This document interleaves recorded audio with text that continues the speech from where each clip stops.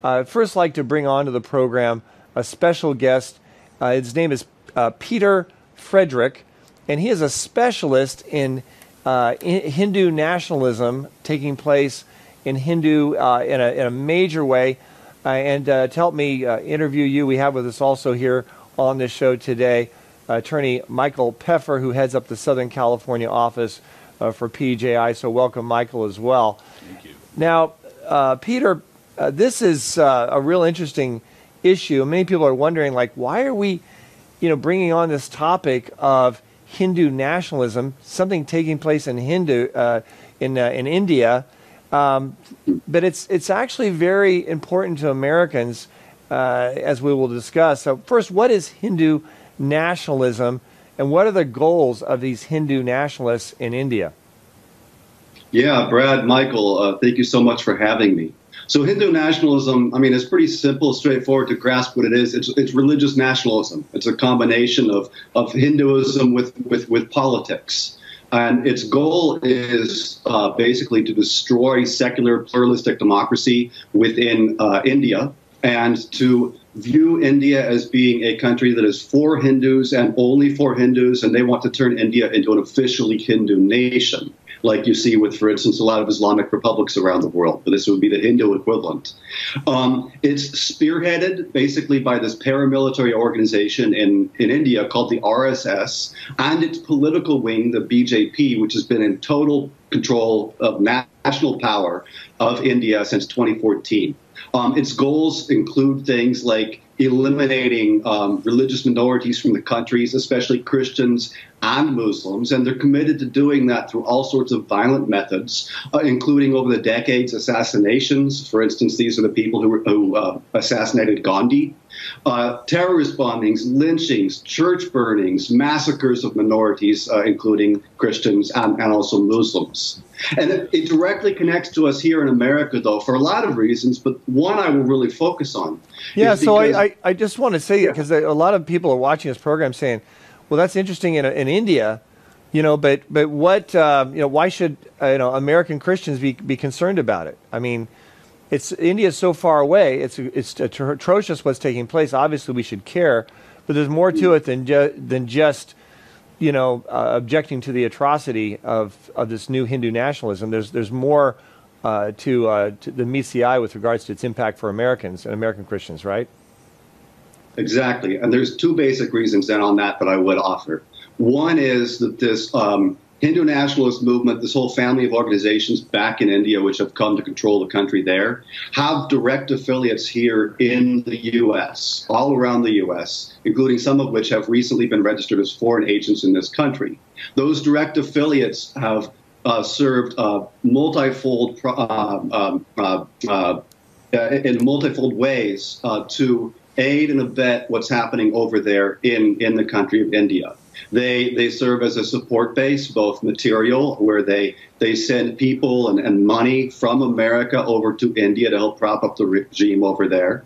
In the U.S., they serve as a support base and a propaganda mouthpiece by preventing any discussion of these issues and by spreading propaganda on behalf of that regime over there in India. And they also have served as a support base by getting their sympathizers or their associates into elected offices in America, including at the congressional level and high-level state offices.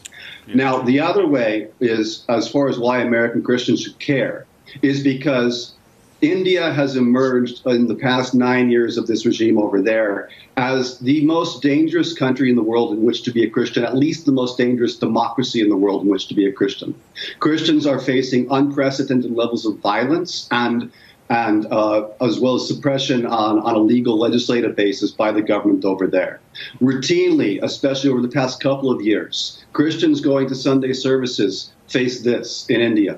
They face mob attacks, mobs of 50, 100, 500 people, oftentimes accompanied by the police, invading their church services, snatching up the congregants, the clergy, beating them up, and then handing them over to the police who filed charges against the victims, not the perpetrators. Wow. Now, within that context here in America, what we're seeing is the U.S. government increasingly creating this intimate alliance with India, even as this is a situation which Christians over there in that country are facing. So the Biden administration, Peter, I hate to interrupt you, but the Biden administration then is not addressing this issue at all with regard to the tyranny and the human rights issues that are horrifically taking place to Christians throughout India. I know, Michael, you had a question you wanted to ask as well. Yeah, how's the church in America responding? And I guess should they be doing more?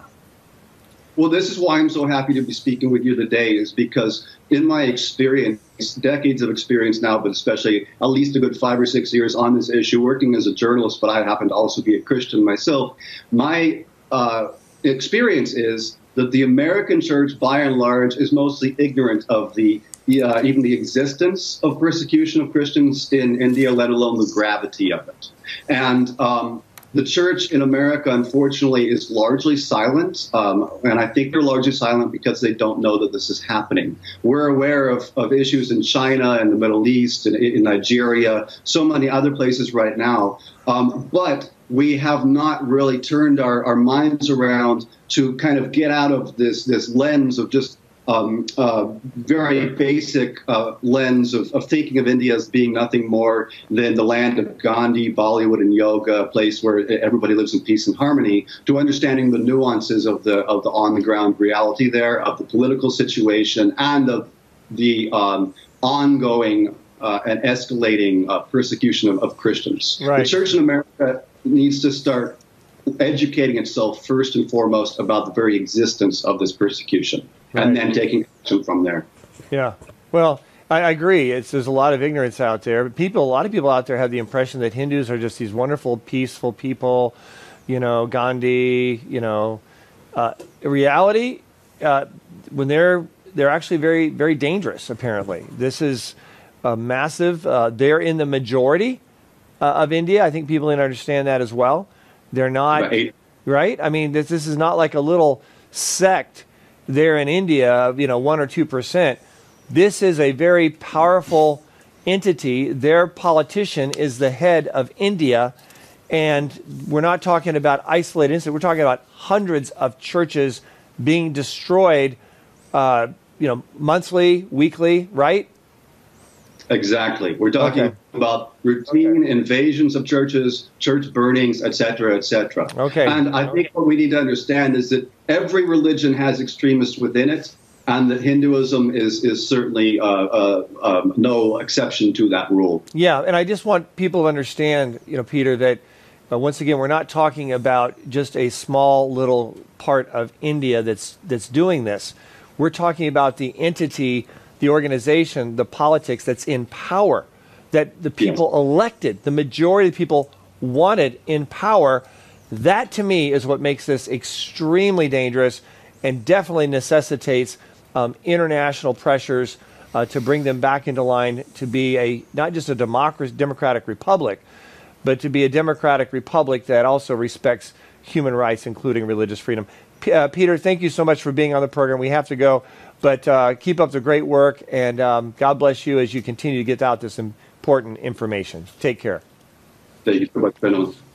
Michael, we look at this. I bet most Americans are completely naive of this new ratcheting up of violence and persecution taking place in India. We've heard how China has ratcheted up the persecution against the Christians. Yeah. But now we see it happening in India at a very serious, alarming rate.